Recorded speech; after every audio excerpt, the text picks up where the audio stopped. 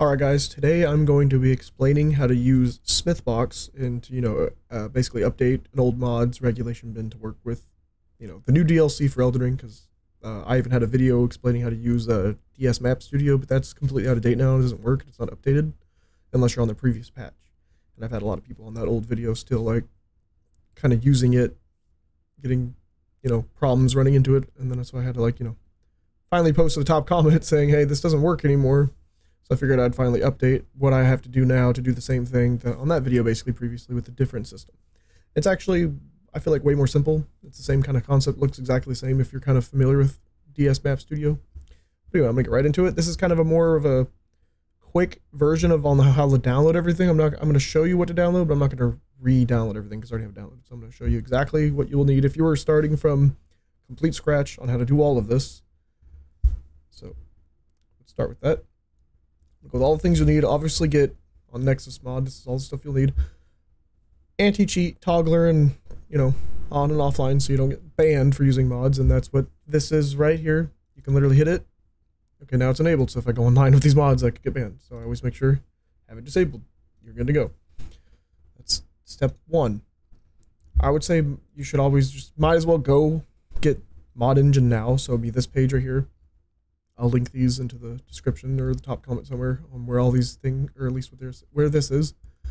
You're gonna click this. It'll make you download it, but I already have it downloaded, which is right here. I already have that downloaded, so I already have my mod engine zipped, and then I put the unzip right next to it. I recommend, if you're stupid and hate having to find files, do what I do. Put all this to the desktop while you're doing all this, and once you're done, you can go put it where you need to go. So get mod engine 2. That's another step. And then finally, when you're downloading Smithbox, the way you want to do it is you're going to go to the page, obviously, for it. You're going to go hit manual download. You need these 3 things separately. So download and then run all these separately. If you already have one, you can either go find it, uninstall it, and re-download it fresh if you're worried about it being out of date or something. But this one said I already had it, and I didn't do that in mine, and it works afterwards, so it's fine with the way I did it. But yeah, click on these manually and you'll download them. I can show you that. I guess I already clicked off of this when I had it, but they're downloaded today, and I already installed them. So manually click these one at a time, download and run them and install them. And then once that's done, you'll actually hit download here. You'll hit slow download, and then once that is actually open, that's a different file from it. So those 3 things are separate from this. So make sure you get those 3 things. Then hit slow download. I already have it downloaded, so I'm not going to show you that, but what it basically looked like turned into the Smithbox zip. Then you're going to unzip it, which is what this is. Once you have all of those things, say whatever mod you want to do, like I want to do a fun kind of idea for a challenge run in my streams. So that's why I wanted to update this, because this hasn't worked in forever.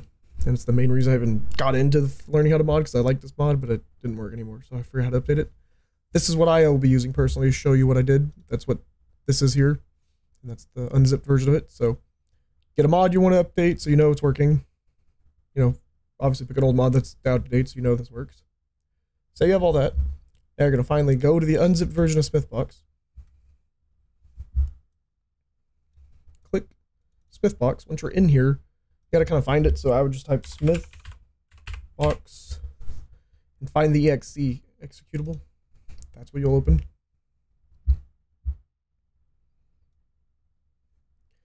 It'll look like this at first. I don't know how clear this is, but this right here says load project or create project. Obviously I already had the project. So what you will do is obviously, once you have the unzip things, this looks a little different because I already updated this regulation bin, but you'll want to copy and paste the mod basically you're wanting to do. And have that, once you have that, drop it into the mod engine 2 folder and under mods. That's where you'll put all that first before you even start messing with Smithbox. So make sure you have the mod you wanted to go, once you want to edit, ready to go into your mod folder in mod engine. Now say you have all that, you will go to create project, name, name it whatever you want. Permabuffs. Project directory. That's where you'll go find where that project is. So you would go where I have all my stuff is desktop. Wherever that is. Where did that go?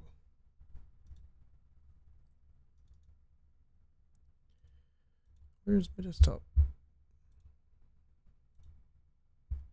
Oh, stupid. Up here, brain fart. Go to your desktop.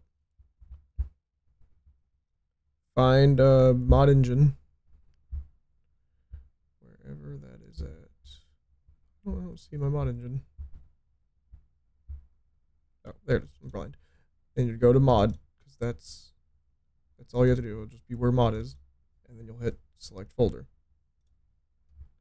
And then just your executable, that's the other important thing. You gotta find, you know, the exe for Elden Ring. And the way you would do that is wherever you have Steam downloaded. Mine happens to be in my Z drive. So you'd go to, you know, Steam apps, or Steam library, Steam apps, common, find the game, Elden Ring, and then game. And it's literally just this exe right here, Elden Ring exe. And that's it. So you'll hit create. I already have it, so just hit replace. And this is where you're finally what you want to do. So say the mod you want to do is it's fine. You're not trying to like update it or anything. You're not trying to like edit anything. You just wanted to update it. Okay, that's all you need to do is basically you're already done, because all you got to do is param editor. And the green highlights will be what's edited. So you don't have to wonder like if you want to modify even more yourself. But basically all you would do is go to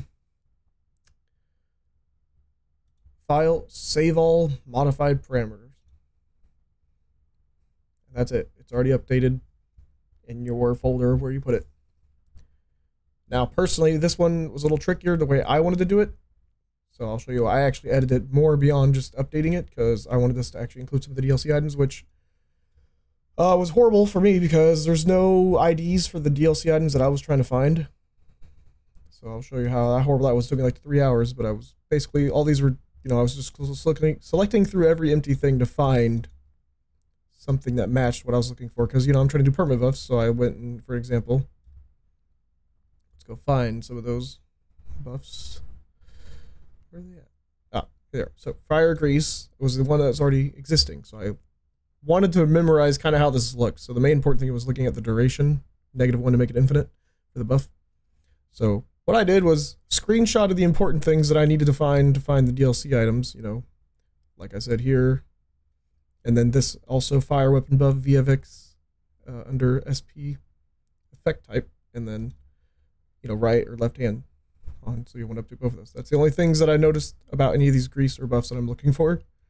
So I went all the way down, selecting each one to find it. So I finally was able to find the DLC greases. I don't know if I got all of them, but the ones I tested that I had already in my inventory on the game, which I'll show you, worked. I had to go through all of this shit to find it. So you'll see all these numbers I just select through that were empty to find what I was looking for. Which I'm pretty sure is really far down. Which is why it took so long. As soon as I find them. Where did they go? Hold on.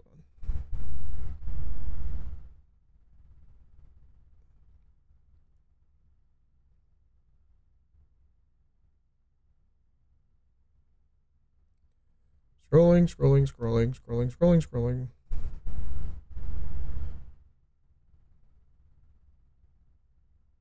Ah. I think that was some of them.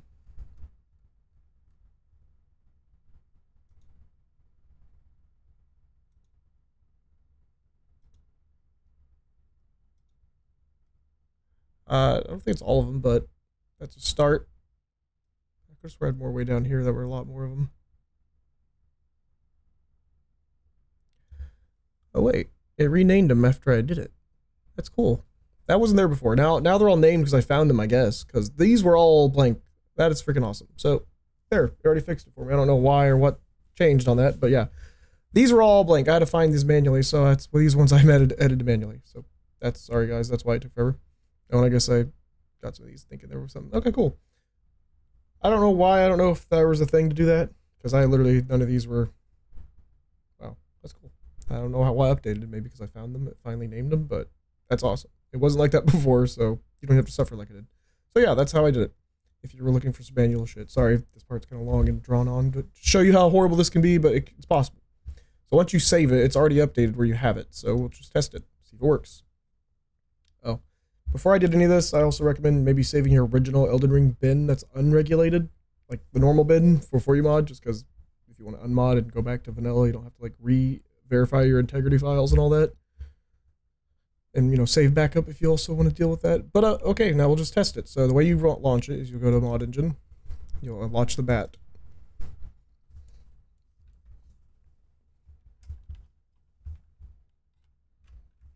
And then we'll just test the file if it's working.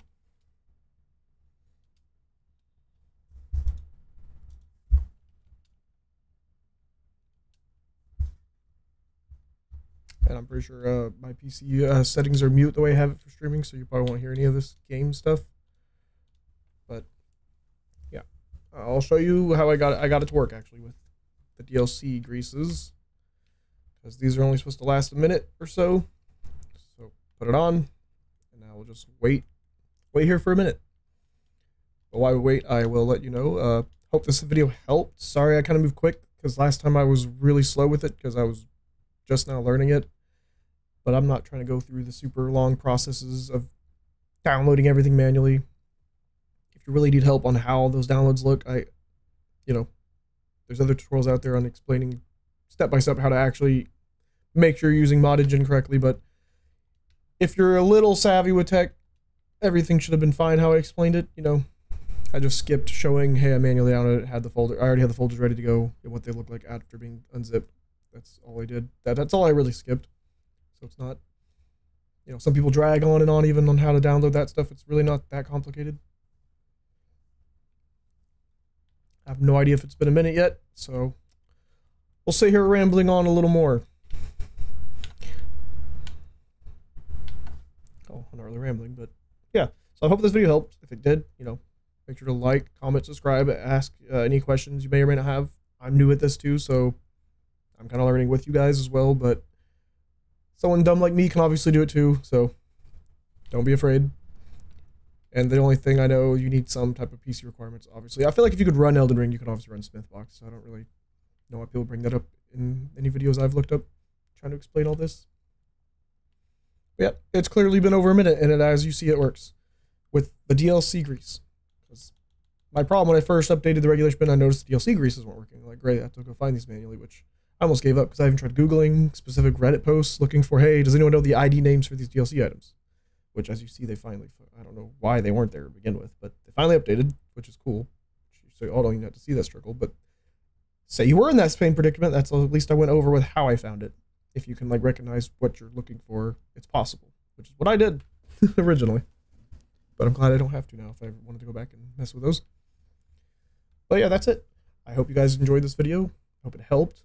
But that's how you then you can merge regulation bins too. So obviously if you had two other mods, do the same stuff. Go look at the same editors, params, edit it. The green, you know, highlight. You can merge them all together by getting all the highlight stuff to equal each other's stuff. So if someone wants more in depth on how that works to actually combine two mods, let me know. But for sure it'd be the same thing. You would just have your current project loaded, like say the one we just edited, you'd have that loaded and saved or whatever, and then you would open, I think, your new mod while the other one's open, and it should just automatically merge, I think. I think. I don't remember how that exactly works. I can look into it if anyone's straight up curious. Because I did this before, too. Excuse me. I've done this before, like before all the DLC came out with DS Map Studio. I used this to merge co-op mod with the permabuffs and all that. But if you don't want the trouble of doing this, and obviously this mod's pretty cool, I like it. I'm going to actually upload this mod's the one I just made, an updated version of this with some DLC items. I will actually add this to my modding page so you can actually get this specific mod if it looks interesting to you. But other than that, I will see you all next time and hope this helped.